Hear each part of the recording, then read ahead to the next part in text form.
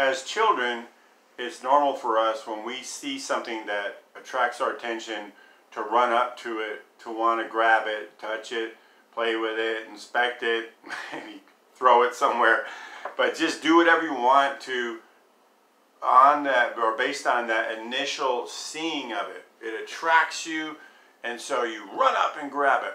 And we learn as we grow from our parents and just from observation eventually that we're missing out on something. At least I think most of us do. Whether we think about it this way consciously or not, we realize that you never really get to see something when you do that, when you just run to it immediately and just start doing things with it instead of looking at it. One example would be when you meet someone you like when you get older and you're fond of them. It's kind of cagey, and you're observing them and you're watching them and they're watching you, and you're getting to know each other without running into that, or at least hopefully you do, because we see all the destruction that's happening in our culture now because people just go straight to the touching and the handling and all that, and they don't observe, they don't watch, they don't get to know. And I think that's something we can learn from as far as who our God is. Our God has a light touch like that. And you might say, well, come on, God has a light touch, the one who split the Red Sea and healed the sick and destroyed whole nations. That God has a light touch? Well, he's a God of many facets. He can be very dramatic, and he can also have a light touch. You know, the still small voice that Elijah heard. And I think he wants to be sought after in such a way that we don't just run up to him and grab him and throttle him and identify him as this and that and the other. And I see, my wife and I see that as basically what religion does. Religion is the little child that runs up and grabs God and says, you are this. And tells everyone, this is who God is, this is what God is, this is what God thinks. And they haven't even gotten to know him. They haven't even really observed him. They haven't really spent time to look at him and listen to him and find out what God might think about certain things. Because what he thinks, I know this might sound silly to hear, but what he thinks is important. And when you immediately stamp something on it, you know, like the little kid, this is mine, and I will do what I want with it. You know, it's the same thing with religion. This is, God is, and then slip your denomination's name in there. That's who God is. That's what he stands for. You're being childish. You're missing the real point of getting to know a person, because God is a person, and that's the whole job, as far as I can tell, of religion, is to diminish his person, is to take away his individuality. Even those who claim they understand that God is an individual still make him just a bunch of doctrines and traditions of men and not a person. They completely depersonalize him. And of course, the most common in Christianity makes him into three people. So that's the most horrific thing that's done to God in the so-called Christian world. It depersonalizes him. It diminishes him. It demeans and degrades him. It really does. It's awful what religion does to God. It is the little child throwing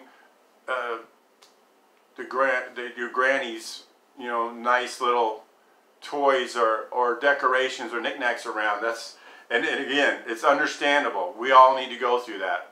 My wife and I went through it. We're not condemning anyone for doing that. We're just encouraging you not to do that. To respond to his light touch. It is a call, and it is powerful, and he does want people to come to him that know who he is. But he stood here, folks, he stood here, right here, and he had all kinds of opportunities to say in black and white language, this is who I am. Instead, he chose to say it in a almost subtle way, in that light touch way. He that has seen me has seen the Father. It allows for religion to step in and say, no, he doesn't really mean that. And then a bunch of religious people believe it because they want their religion. They want to grab it and have it. Because it takes a certain amount of boldness, a certain amount of courage to say, yeah, that is God telling me he's God. He really is telling me that. And he's allowing me to have the choice to still reject that. Because whether it's the atheist, more so with the atheist, or the religious person, people basically want to be forced. They want to be forced to believe. They don't want to have a real choice. Because I see this all the time in discussions and arguments between atheists and believers. And they're both calling each other idiots because the atheist says, well, you're so stupid because God doesn't even show himself to you.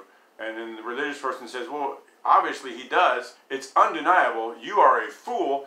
Well, you're not a fool for denying the way they claim it is, but you're a fool for not seeking it. You're a fool for deciding in your heart there is no God. But on the other side of that coin, I think it is just as foolish to slam a denomination, a religion, a theology, a doctrine, whatever tradition of man you can find near you, grab it and smack it on his face and call that God instead of seeking his face. Seeking his face is not something that happens once and then you're done and you go on about your life for the rest of your life. Now I've seen God. Now I know God. Now I understand who. It's something that goes on continuously, forever, and will continue, I believe, after this life. Can you completely know God? Obviously, we will see him in a greater way. At least I think it's obvious, in a more clearly defined way. Now we see through a glass darkly. Then we shall see him much more clearly. But we are still going to be getting to know someone. So that is something you should pursue. And we encourage it because that's where your fulfillment comes in. That's where you find out who you really are. The more you find out who he is, the more you find out who you really are. Because the only thing that's really important about you is who you are to him. And as you gain understanding of who he is, you will see who you are to him. And the two of you will grow closer to each other through that seeking, through that very purposeful search of your God as a person, not as a system, not as a doctrine or a theology or a religion or denomination. You want to seek him. Don't just run up and grab him and say, I got God. Look at him. Take your time. Respond to that soft touch he has. Really, seriously. I don't mean like study him like a molecule under a microscope. I mean like a person. Develop an ear for him. Develop a heart for his voice, that you would hear him. Because he can be seen. He can be seen. Obviously, a lot of people did not see the Father when they saw Jesus, which I take it to mean they just didn't see Jesus. They didn't see who he really is. But I see him for who he is because I see my Father in him. That's who Jesus is. And if you don't see it yet, it's okay. Don't go on my word. Go according to your search and according to what the Spirit reveals to you. Because he said he will be found if you search for him with all your heart. And then life begins, because he'll never leave you and he'll never forsake you. Who? Jesus, your Father who is in heaven. In Jesus' name, amen.